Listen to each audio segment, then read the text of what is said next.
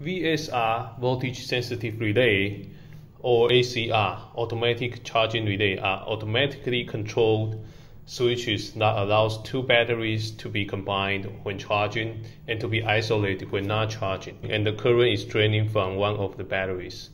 This way you can automatically preserve a full charged battery at all times, especially the start battery for starting the engine. Digital-VSR is an upgrade version of the VSR with digital IC and circuit design inside, which means lower power consumption and better stability. The main upgrade is that it is not only compatible with 12-volt system, but also the 24-volt system. So it will be automatically detecting whether it's in 12-volt or 24-volt system and decide the current combined and cut-off voltage accordingly. The other main upgrade is that it supports dual port sensing. Originally in the VSR, it detects voltage only from the engine port. So if the voltage on this port is higher than 13.3 volt, the VSR combines these two ports, and the current can go through the engine to the house battery in the BAT end. No matter how high the voltage on this side, VSR will not combine as long as the ENG port is lower than the threshold.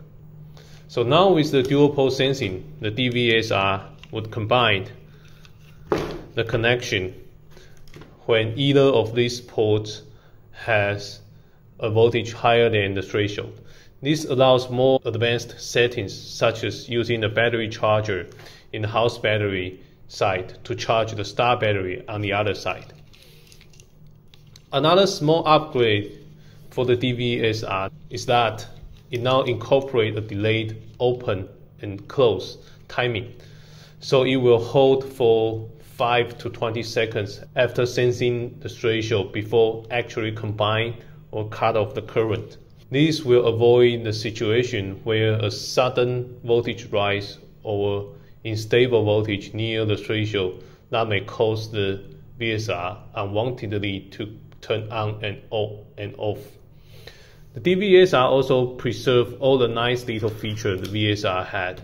For example, the manual override cable, remote US LED port, and zero power consumption storage mode, etc.